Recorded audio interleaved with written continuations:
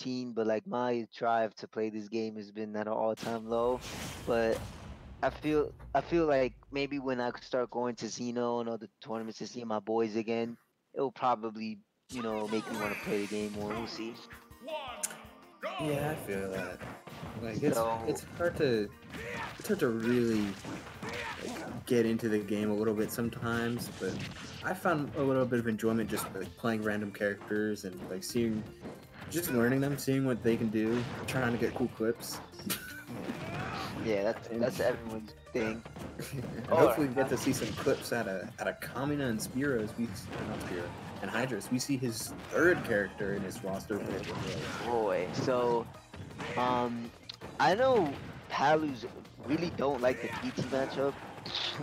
They some even feel like they lose it. I don't know what Wolf is. He might just be going Roy just cause Roy, or he might be going Roy for a counter pick reason.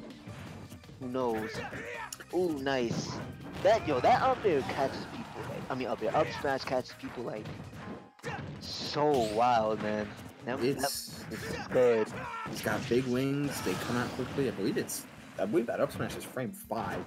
It's frame 6. I think it's the same frame as Snake's up to, which is frame 6. Could be even frame 5, but huge. I think it's huge and it's kind of quick too. That's another move that I feel like a lot of Charizards don't use. A lot of Pokémon don't use Charizard is down to. That move is kind of lit, bro. It's like a good spacing tool. It kind of like leads into like this tech chase situation sometimes. Like, that move is pretty good. Like I dab around with Charizard sometimes, and I really like that move. Yeah, Charizard really lurches a lot with his hitbox. Like his neck and his tail extend a little bit or contort in ways to make his hitboxes just reach that much farther. Also, Charizard up smash is frame 6. You were right. Yeah. So it's looking like it's slowly going in Hydra's favor. I mean, it was Beast didn't take the first stock, but Hydra's starting to get that momentum. I feel like that seems to be his trait as a player. He's just really good at reassessing the situation and making sure that he always has the momentum in some way. I respect it, but I feel like 116. You don't have to go for the side beats to go for the early kill. Oh my god, that horse Caught the jump. Hacking. I feel like he was dead anyway, but oh my god. Jesus. Hey, what's with these matches going blow for blow? These type of matches you like to see though. Yeah, we never want to see someone run away with their lead or really like start snowballing. Instead, just counter hitting, really adapting in each other's face, not when to go in, when to rush in, when to hit buttons and when to not. Yeah.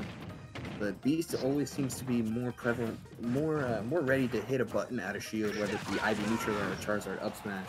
While Hydra's playing this patient, like letting Beast whiff, letting him hit his buttons on block, and then punishing out of it.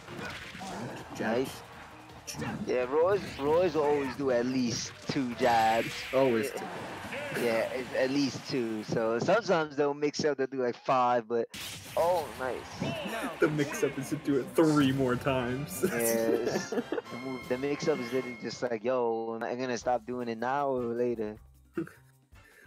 Thankfully, those moves stale and you can start like grabbing them or punishing them or some kind, but just 1 or 2 and a dash back, it's real hard to mess with. And when you position yourself correctly to read a roll, jab back air is all you need.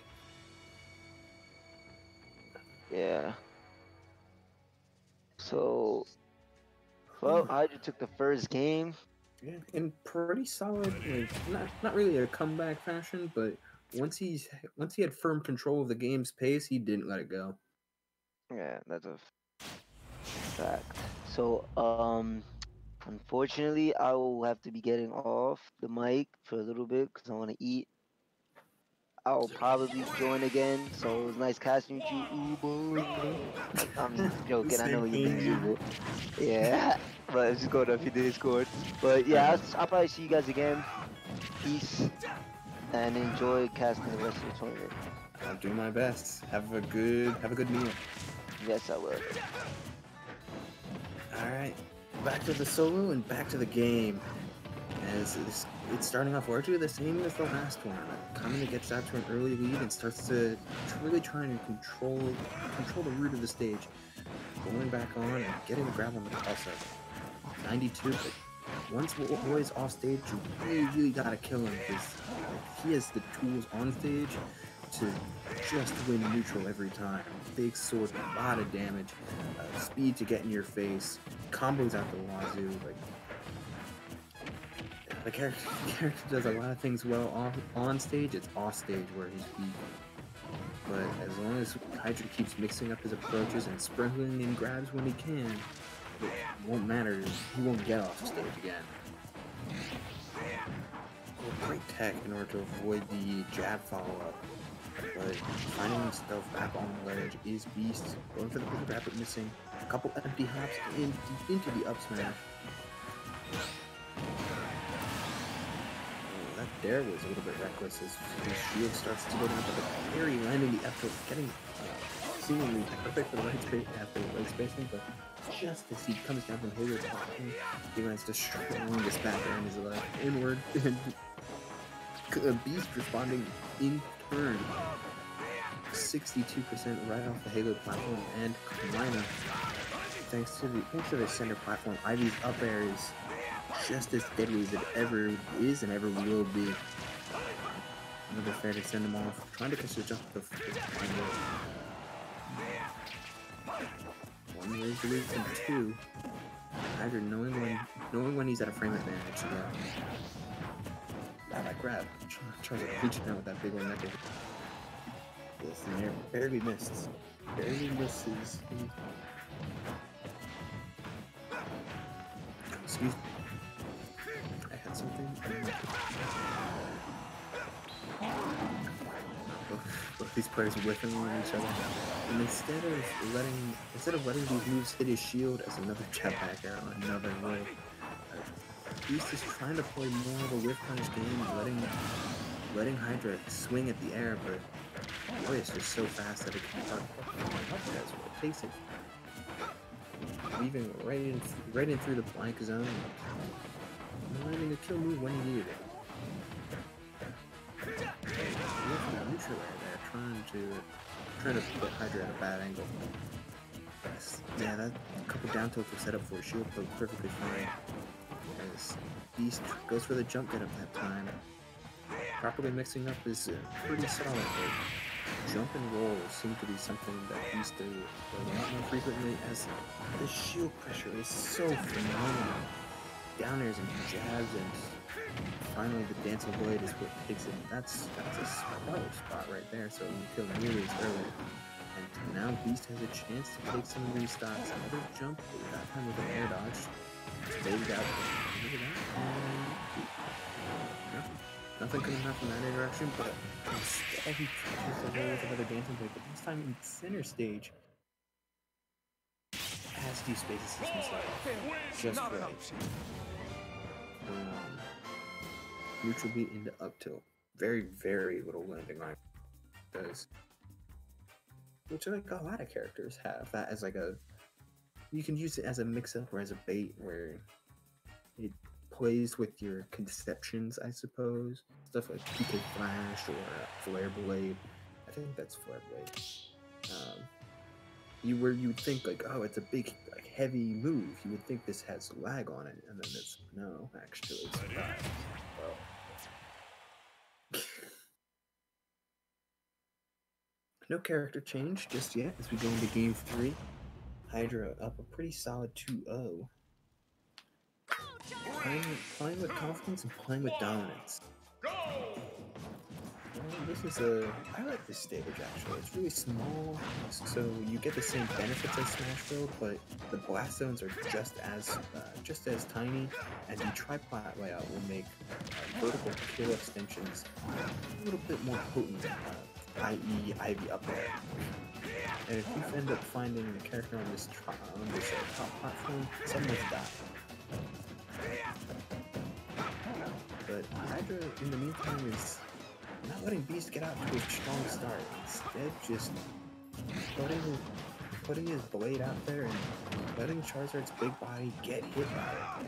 That's in the same vein as a character like Rob or a character like Bowser, where they have all the frame damage, they have all the tools, they're just so big that they get hit by things. And oh boy, that you don't want to get hit by that jab back air.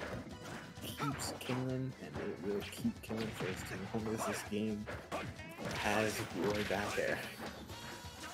Whereas Ivysaur seems like, if I were to think of the Pokemon for this matchup, I feel like the character like Ivysaur or Squirtle would be the better Pokemon, since Squirtle is small and can get into the Swordy's face, and Ivysaur has Razor Leaf and can keep the Swordy away. But these two only rely on his Charizard, and you have to admire the players sticking to their guns. There's a parry on the Charizard tail swinging through the stage.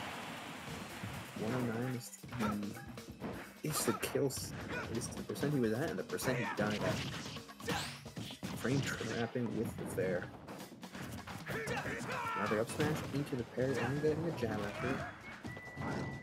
A lot of well-timed air dodges is what gets Hydra away from this pressure, which pretty solid. He's always landing with these neutral air dodges, putting out one of your responses, something quick that makes Beast second guess about continuing his aggression, and the parry theft hit with his range when you almost take that stock.